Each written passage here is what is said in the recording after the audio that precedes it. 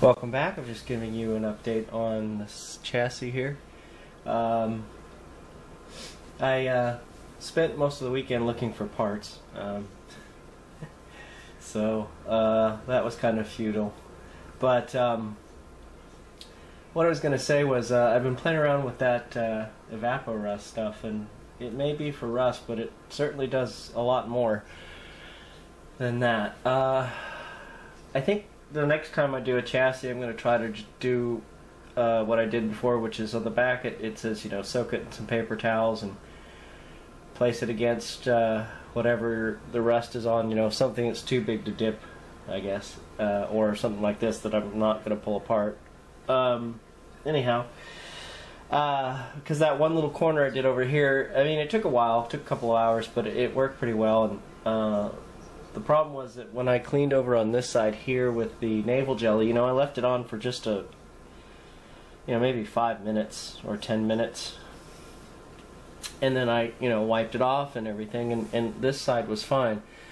I did this side and then the phone rang. So I ended up leaving it on probably for 15 to 20 minutes, and when I pulled it off, this side here was completely discolored.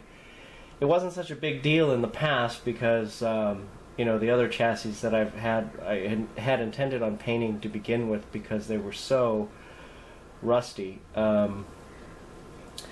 Anyhow, so I had a good 30 minutes yesterday, and I quickly sprayed this.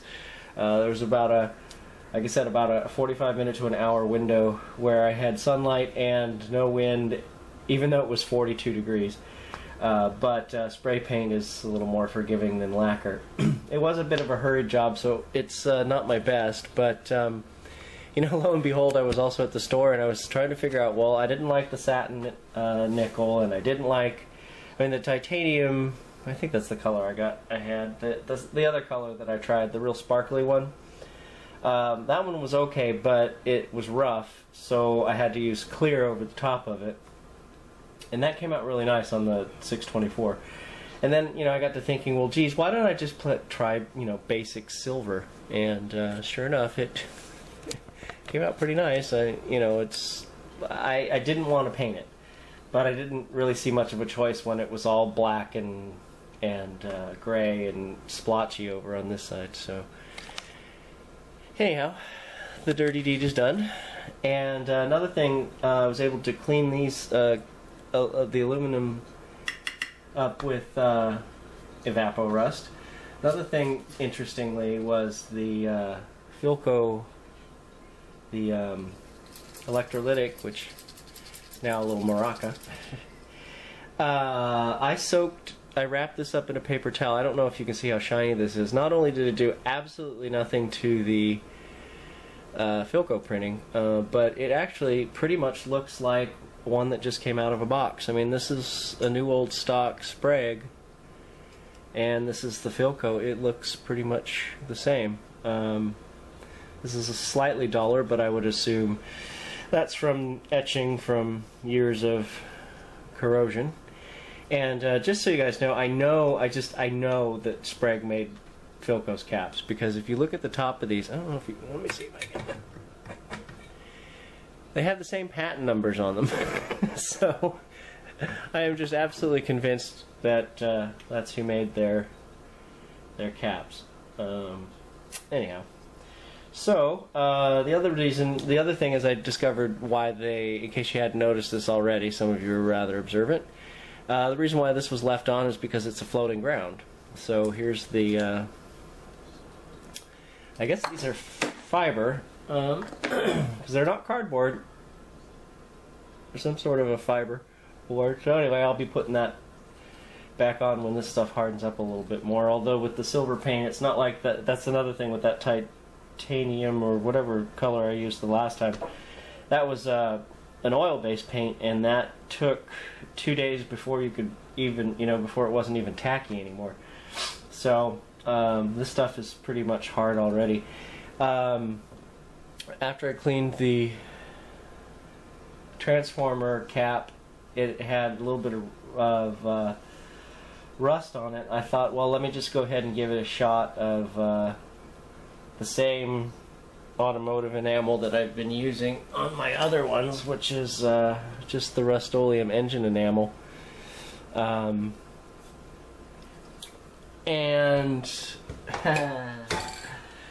I've never had it happen before, but it managed to bubble the paint below that was already on there. So I said, okay, fine. So I put stripper on it this morning, and in fact I just now rinsed it off. The citrus strip did nothing, almost nothing to the cap. I'll show it to you. So that means I've got to put it outside with some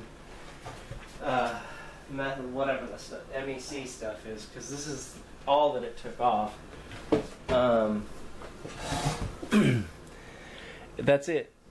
After sitting there for 12 hours, that's all it did. And the only reason why it took this stuff off the top is because this is what bubbled up when I sprayed it. So I should have just left it alone. Although it was a little, like I said, there was a little rust up here. This part up here came off when I soaked it in the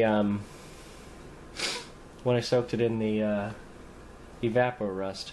There was rust underneath the paint, and so it took the rust off, and so the paint fell off as well. So anyhow, I'm going to have to hit this with the MEC and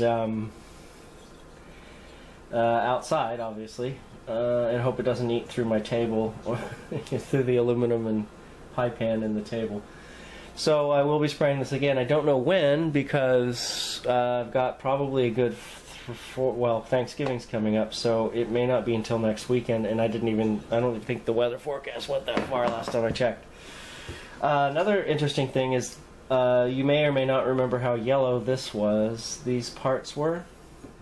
I soaked these in the evapor rust, and all the cadmium corrosion just fell off.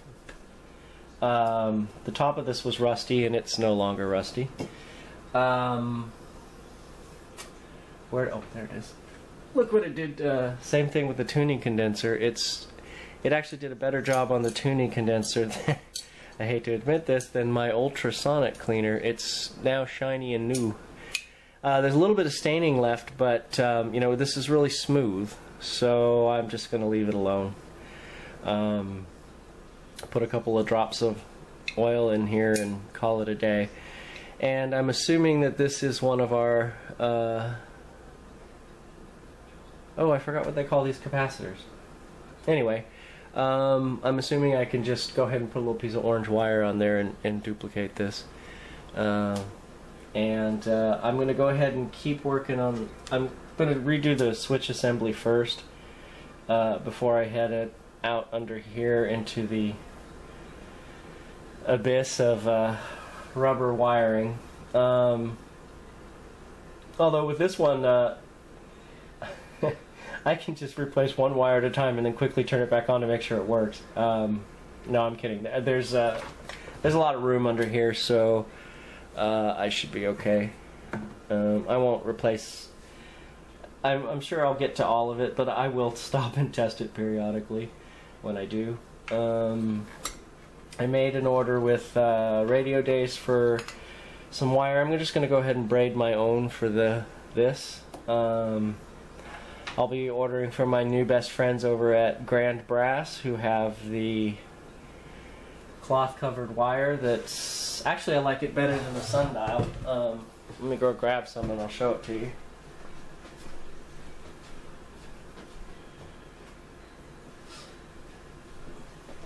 They offer more colors than sundial does, and they're cheaper. Quite a bit cheaper, actually. I think I paid $1 a foot for this stuff. So this will be my positive. I should have ordered the wine. They have a dark wine, and I just ordered the bright red, and of course it's a little brighter than I like, but I just happen to like this a little bit nicer because the sundial wire comes with basic brown wire, and this actually has a white and black. It's not that big of a deal, but it saves me from having to look for the little tracer on the one brown wire, and it's cheaper, so hey. The other thing, oh, and then but their plugs are a little more expensive. I think 75 cents more, so You know, it's kind of 6 of one, half a dozen of the other. I got the black cotton wire. I got a bunch of it because actually I'm going to use this for the power cord for the 3812. I had never ordered it, so I ordered I guess 15 feet of this and then 7 feet of this. So anyway, there's my positive and negative for the 624. So that's where I'm at with this radio. Oh, and I rewired the lamps. 2 of them use the little bit better style, I think, of socket, like the older radios did. Let's see here. They use a plastic centerpiece, and they use this one happens to be shielded, but and they also use a back piece on this. So these ones are actually fine, and the wiring is good on them, so I left that alone. Same thing with this one here. It doesn't have the it doesn't have the back piece, but it's got the better quality washer in there, and this one's still good too. Wire looks like it wants to split, but I think it's okay. Trying to remember where this goes. Oh, this is the one that goes here for lighting up the dial, the push buttons, and this is the one that goes to light up the band indicator. So what I did rewire was the front panel light here, and of course, now that I've done all this, what I did was I got some nylon washers, number 6. I left that bag out so I wouldn't forget. And then I picked up, which I cannot find now, but oh well. So you can see they had some nylon sleeves. Now these nylon sleeves, you know, I took this socket actually with me. These nylon sleeves slip over the inner piece nice and snugly, so anyway, that's good. And so I did that one, and then both of these that had the rotten red wiring, and they were, you know, canary yellow. Again, evaporust. Look how nice and clean they came. So these are good to go. I got a little squirrely with that knot there, but I've never all been that good with knots. Anyhow, so these are nice and springy now, with their little nylon washer inserts, and soldered up nice, and plenty of wire, which I shouldn't be wasting, but I bought a 50-foot spool of the red because I kept running out of red. So anyhow, that's where I am. I'm gonna actually probably, I guess I'm gonna put the tuning condenser back together and on here.